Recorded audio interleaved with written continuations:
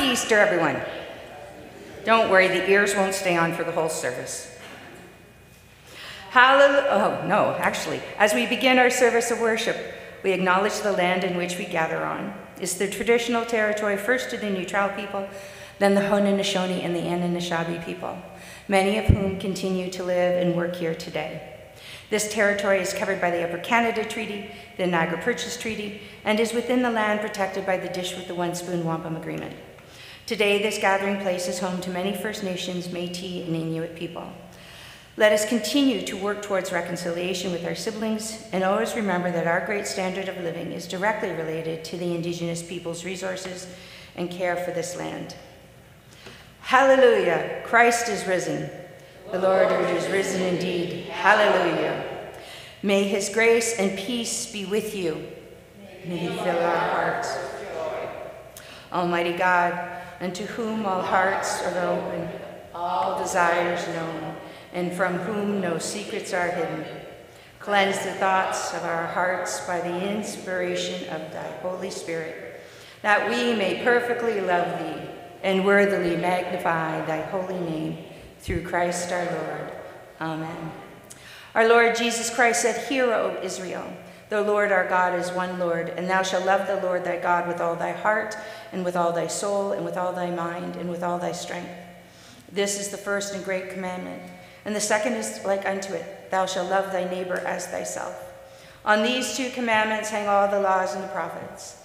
Lord, have mercy upon us, and write both these thy laws in our hearts, we beseech thee. Glory be to God on high, and on earth peace, goodwill to men. We praise thee, we bless thee, we worship thee, we glorify thee.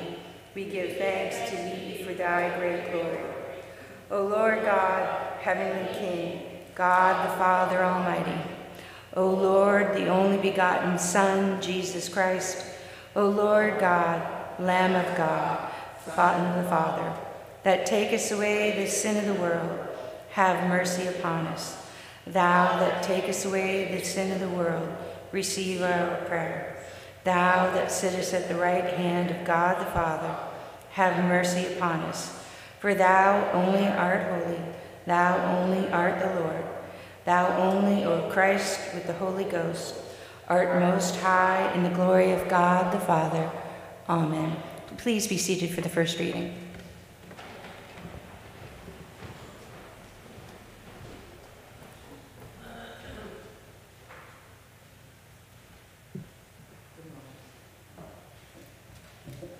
The first reading is from the book of Isaiah.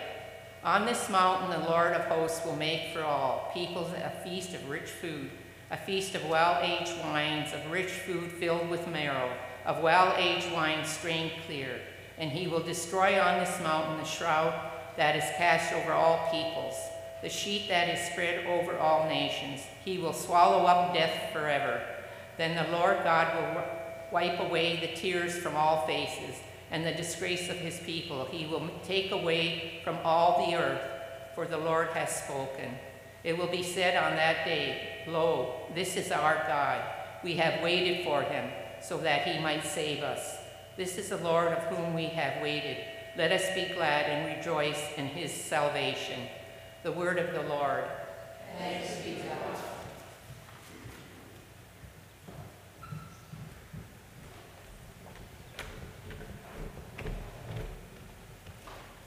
We will say Psalm 118, verses 1 and 2, and 14 to 24 responsively by the full verse. Give thanks to the Lord, for he is good. His mercy endures forever. Let Israel now proclaim, his mercy endures forever. The Lord is my strength and my song, and he has become my salvation. There is a sound of exultation and victory in the tents of the righteous.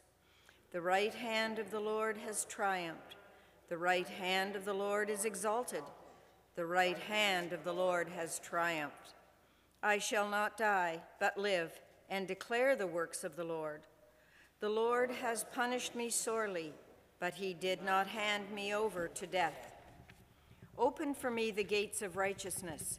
I will enter them. I will offer thanks to the Lord. This is the gate of the Lord. He who is righteous may enter. I will give thanks to you, for you answered me and have become my salvation. The same stone which the builders rejected has become the chief cornerstone.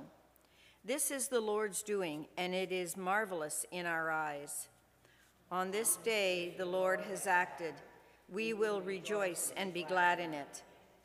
Holy and mighty God, your Son's triumph over sin and death has opened to us the gate of eternal life. Purify our hearts that we may follow where he has gone and share in the radiance of his glory. We ask this for the sake of our risen Lord. Amen. Thank you. The second reading is from the letter of Paul to the Corinthians. Now I would remind you, brothers and sisters, of the good news that I proclaimed to you, which you in turn received, in which also you stand, through which also you are being saved, if you hold firmly to the message that I proclaim to you, unless you have come to believe in vain. For I handed on to you as of first importance what I in turn had received, that Christ died for our sins in accordance with the Scriptures, that he was buried, and that he was raised on the third day accordance with the Scriptures, and that he appeared to Cephas, then to the 12. Then he appeared to more than 500 brothers and sisters at one time, most of whom are still alive, though some have died. Then he appeared to James, then to all the apostles. Last of all, as to one untimely born, he appeared also to me. For I am the least of the apostles, unfit to be called an apostle, because I persecuted the church of God. But by the grace of God I am what I am, and contrary, I worked harder than any of them, though it was not I, but the grace of God that is with me. Whether then it was I or they, so we proclaim, and so you have come to believe. The word of the Lord. Thanks be to God.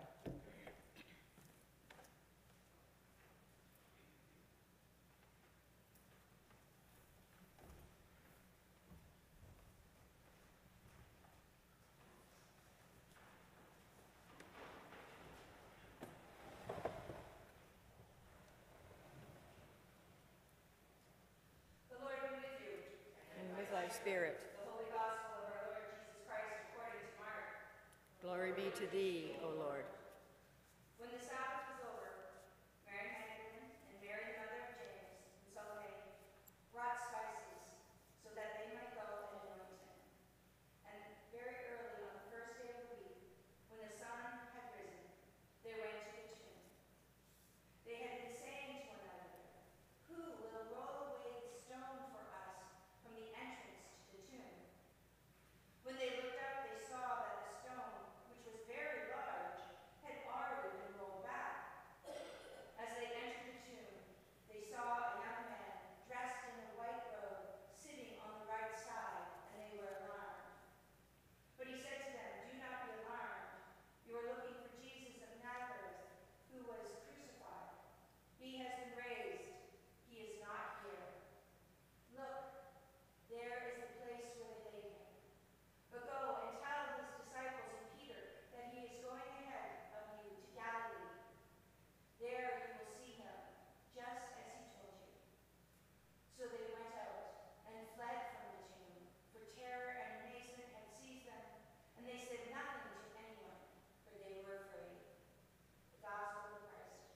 Praise to thee, O Christ.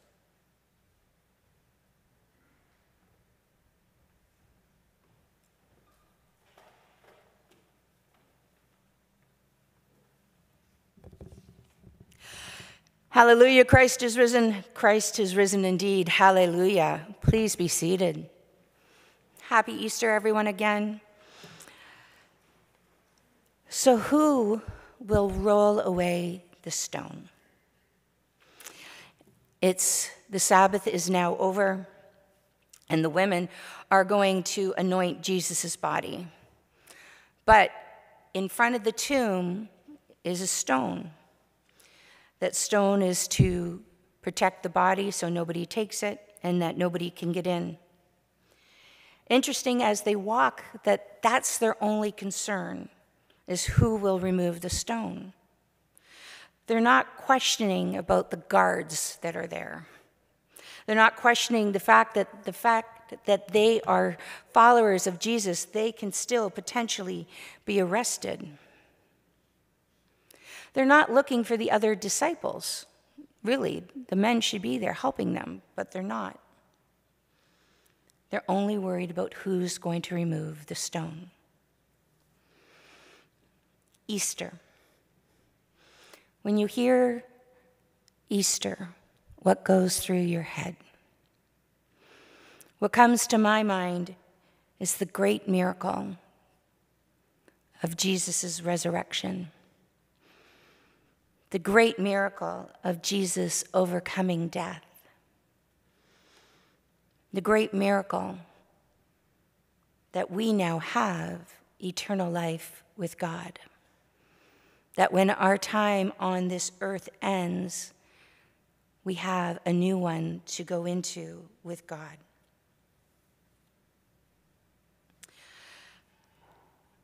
I'm fascinated with this stone. On Maundy, Thursday, I made comment that Judas, his betrayal at the Last Supper, is only mentioned in 3 out of the 4 Gospels. But the size of this stone, and this stone is actually mentioned in all 4 Gospels. It makes you wonder, why is it so important? Why did all 4 writers feel they needed to put this little detail in? Well, what is the stone? As I said, it's an object to stop people from going in and out of the tomb. It's a hindrance. It's a complication. How are these ladies going to get in with this big stone in the way? For us to have experienced the full risen Christ, for us to experience full eternal life with God, God had to remove the stone. And that's what God did. God removed the stone for the ladies. God removed the hindrance and the complications so that we could have a life with Jesus. So my question, because there's always a question, what are the hindrances that are keeping you from fully experiencing the risen Christ? What complications do you have in your life that are stopping you from having a full relationship? What stones do you have that need to be removed? What are you struggling with? Who are you struggling with? What is keeping you inside your own personal tomb? Simon Peter. His name was Simon. Jesus gave him the name of Peter, which meant rock. And in the Gospel of Matthew, we hear Jesus say, I tell you that you are Peter, and on this rock I will build my church, and the gates of Hades will not overtake it. Peter was supposed to be the rock of the church.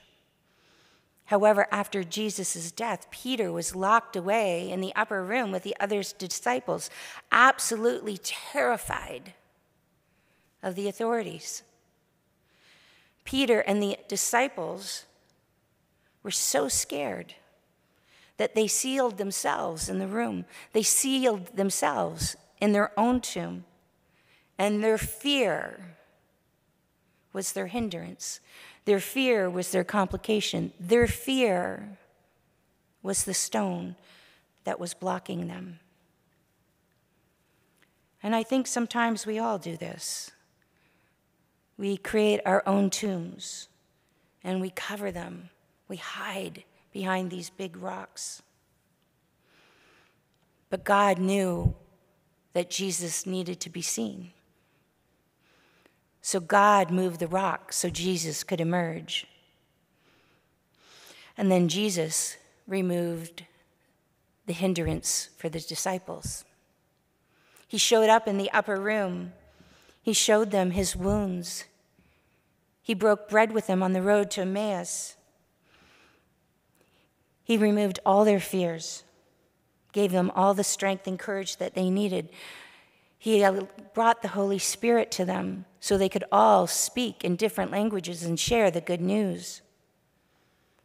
Jesus removed the stones for the disciples. And if we allow it, God can do that for us. Remove the hindrances, the complications. God can set us free of our fear, of our guilt, of our shame, of our sadness, of our grief. The Blessed Holy Trinity can give us strength to carry on and give us courage. I love the women of the story today because they were so courageous. Their only concern was about moving the stone. They weren't scared about going to Jesus' tomb. They weren't scared about being seen in public. The men were scared. The women had courage. And despite not knowing how the heck they were going to get in the tomb, they went anyway. They had no idea how they were going to do it, but they went anyway. So what does this tell us? The ladies went where they needed to go without worrying. Deep down inside them, they trusted that somehow they would be able to get into the tomb. And I think that's the key, is the trust. We have to trust. We have to trust that God will help us remove the hindrances, the stones of our lives. We need not to worry or stress so much, but trust that the God is clearing a path. I'll be honest, I'm not a big fan of Mark's version of the resurrection story, because this is the only story where the women don't tell the disciples about what's happening. They leave the tomb scared. They ran from the tomb and didn't tell anyone. That is what Mark tells us. Now, we know from the other three Gospels that's not true. They do tell the disciples. But why put that in? The only thing that I could figure, that I could come up with, is that even with trust, sometimes we fall. I think our lives are filled with a multitude of paths, multitude of directions, and we always try and take the best path we can. However, sometimes, whether we like it or not, despite our best intentions, the path in which we go down is filled with stones and filled with potholes.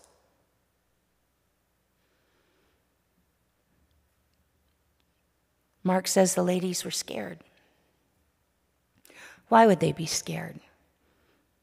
Well, got to remember, a woman's thoughts and opinions in Jesus' time were not considered that important. So maybe they thought the men would think they were a little crazy, or that they were imagining things. I think that God needed to work through the women a little bit more.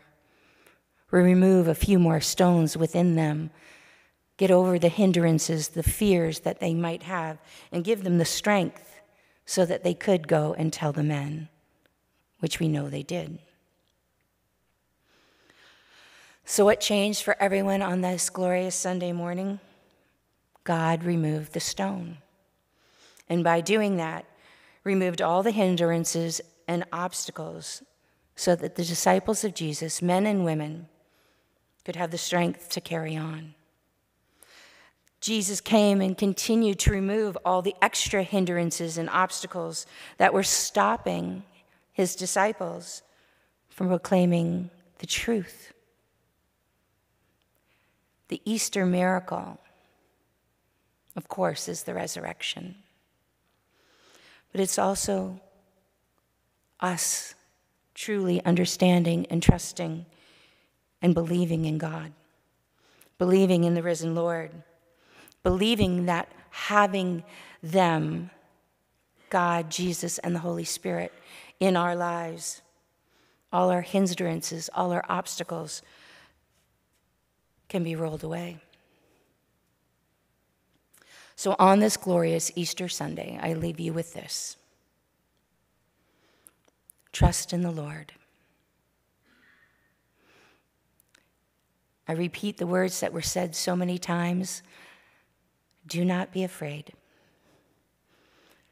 Relish and delight in God's love for you and know that you are loved. Accept the truth of the resurrection. And lastly, I encourage you to model yourself after the women in our story today. Be courageous. Do what needs to be done and not worry. Know that God is with you, that all hindrances will be removed, and that because of the risen Christ, nothing is impossible. Amen.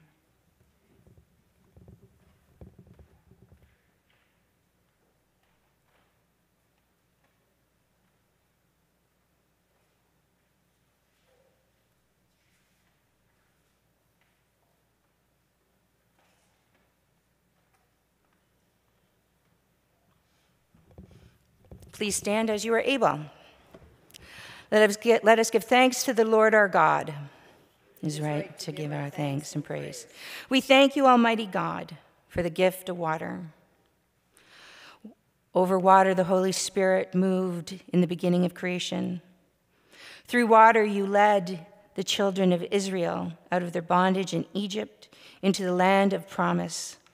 In water, your Son received the baptism of John and was anointed by the Holy Spirit as the Messiah and the Christ to lead us through his death and resurrection, from bondage of sin into everlasting life. We thank you, Father, for the water of baptism. In it, we are buried with Christ in his death, and by it, we share in his resurrection. Through it, we are reborn by the Holy Spirit. Therefore, in joyful obedience to your Son, we celebrate our fellowship with him in faith. And we pray that all who pass through the water of baptism may continue forever in the risen life of Jesus Christ, our Savior, to him, to you, and to the Holy Spirit be all honor and glory, now and forever. Amen. Dear friends, through the Paschal mystery, we have been buried with Christ in baptism, so that we may rise with him in new life. Now that our Lenten observation is ended, let us renew the promises we made in baptism when we rejected Satan and all his works and promised to serve God faithfully in his holy Catholic Church. Do you reaffirm your renunciation of evil and renew your commitment to Jesus Christ? Do you believe in God the Father? I believe in God, the Father Almighty, creator of heaven and earth. Do you believe in Jesus Christ, the Son of God? I believe in Jesus Christ, his only Son, our Lord. He was conceived by the power of the Holy Spirit and born of the Virgin Mary. He suffered under Pontius Pilate, and was crucified and buried. He descended to the dead. On the third day he rose again. He ascended into heaven and is seated at the right hand of The Father, he will come again to judge the living and the dead. Do you believe in God the Holy Spirit? I believe in the Holy Spirit, the Holy Catholic Church, the Communion of saints, the forgiveness of sins, the resurrection of the body, and life everlasting. Will you continue in the apostles' teaching and fellowship and the breaking of bread and in the prayers? I will with God's help. Will you persevere in resisting evil, and whenever you fall into sin, repent and return to the Lord? I will with God's help. Will you proclaim by word and example the good news of God in Christ? I will with God's help. Will you seek and serve Christ in all persons, loving your neighbor as yourself? I will, with God's help. Will you strive for justice and peace among all people and respect the dignity of every human being? I will, with God's help. Will you strive to safeguard the integrity of God's creation, respect and sustain and renew the life of the earth? I will, with God's help. God, the Creator and the rock of our salvation, has given us new birth by water and the Holy Spirit, and has bestowed on us the forgiveness of sins through our Lord Jesus Christ. May He keep us faithful to our calling now and forever. Amen.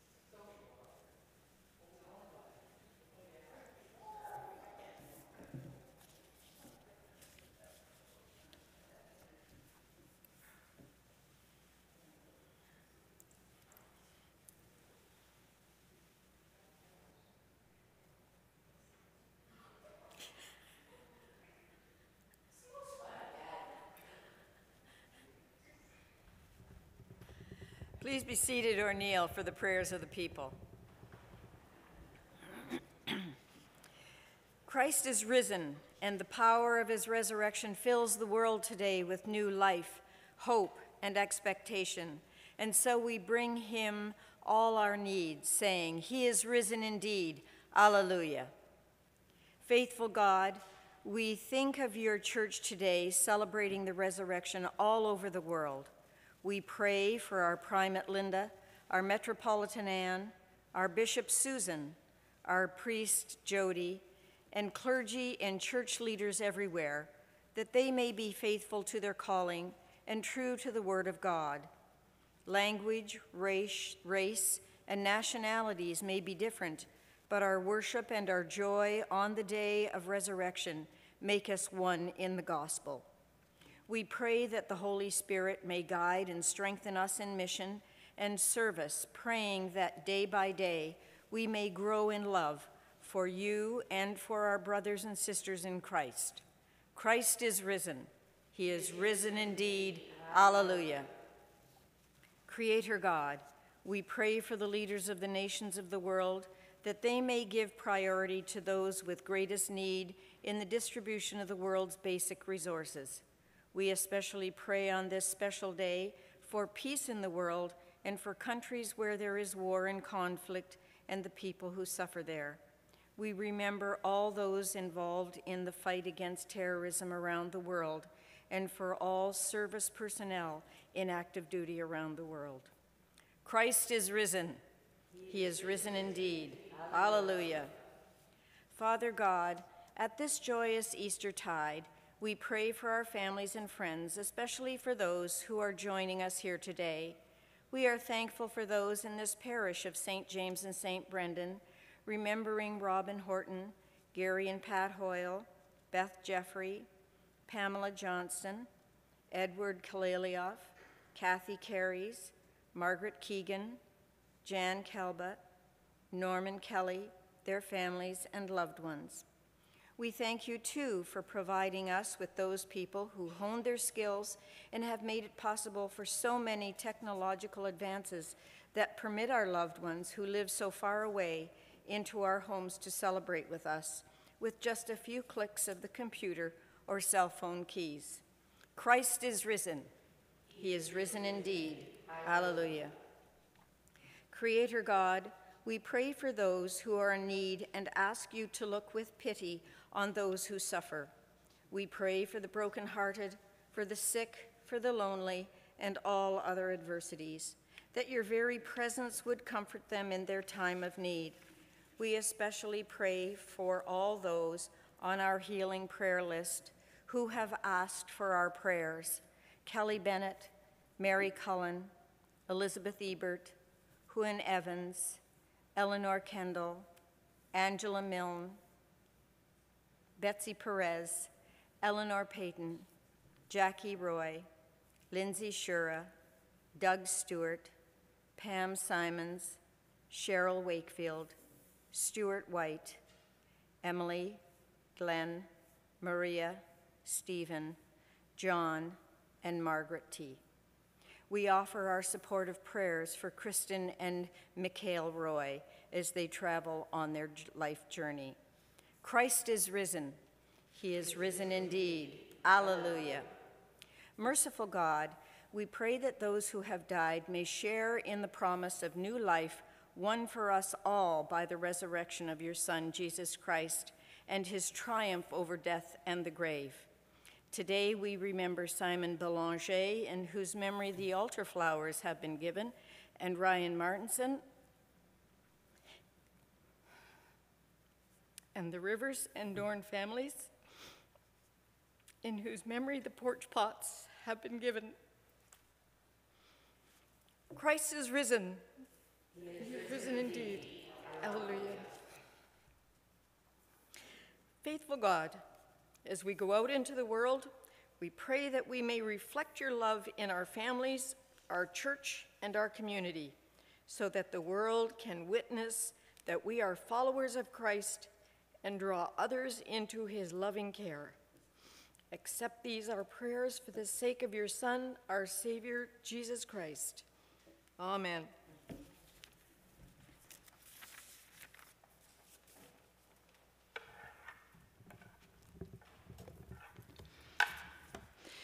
Hear what comfortable words our Savior Christ saith unto all that truly turn to him. Come unto me, all that labor and are heavy laden, and I will refresh you. God so loved the world that he gave his only begotten Son, to the end that all believe in him should not perish but have eternal life. Hear also what St. Paul saith.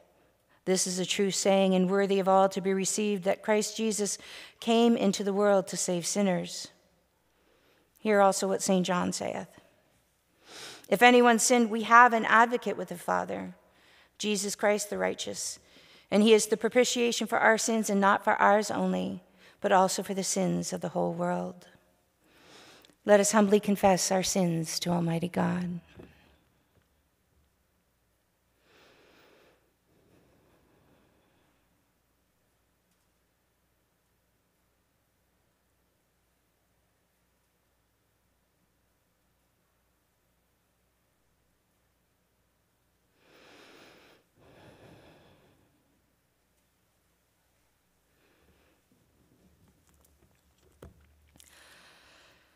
Almighty God, Father of our Lord Jesus Christ, maker of all things and judge of all people, we acknowledge and confess our manifold sins and wickedness, which we from time to time most grievously have committed, by thought, word, and deed, against thy divine majesty.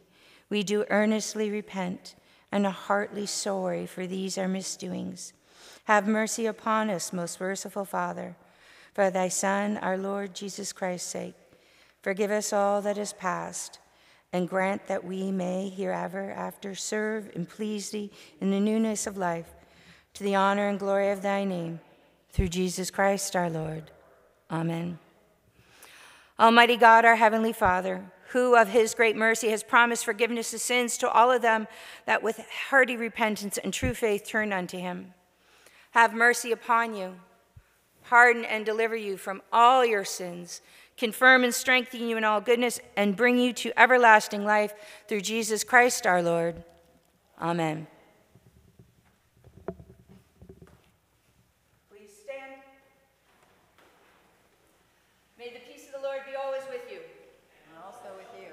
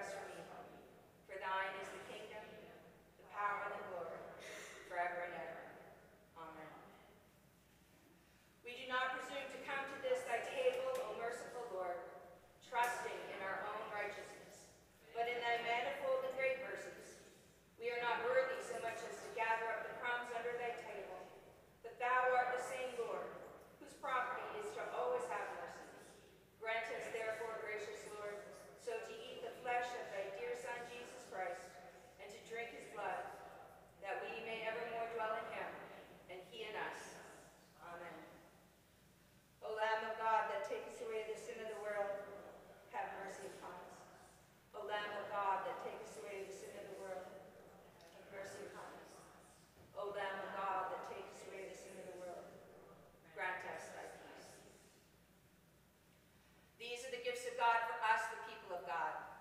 Thanks be to God.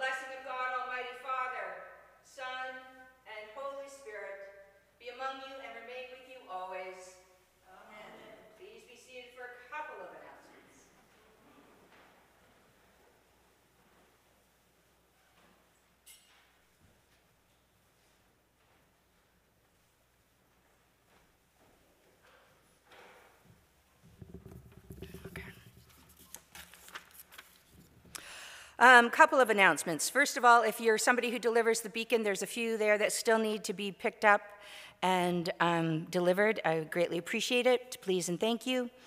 I am officially on vacation as of tomorrow, so for the next 2 Sundays, you will be having morning prayer.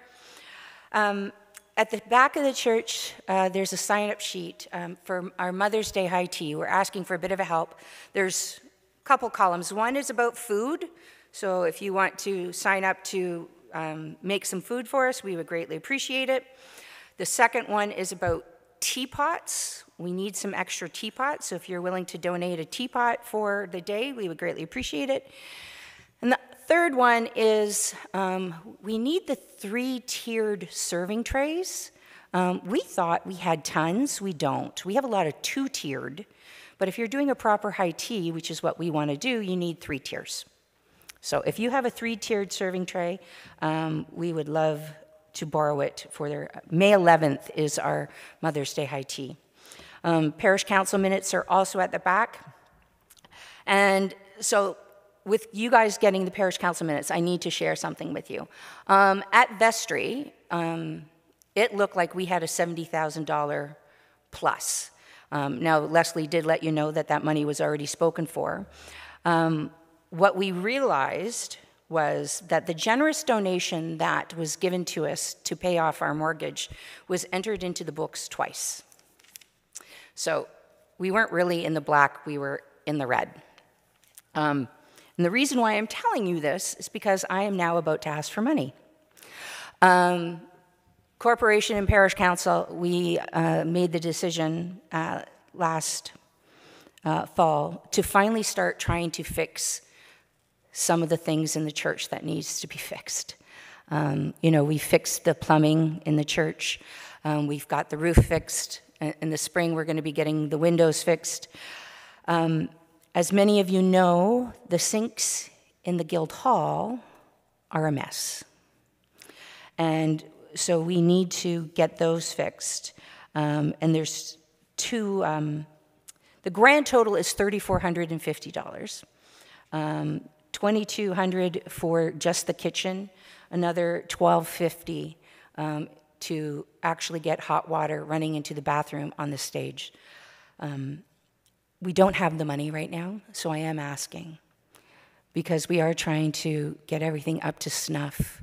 And so if anybody would like to make a special donation and say this is just for the plumbing in the Guild Hall, I would greatly appreciate it, and so would Corporation and Parish Council. I hate talking about money, just so you know.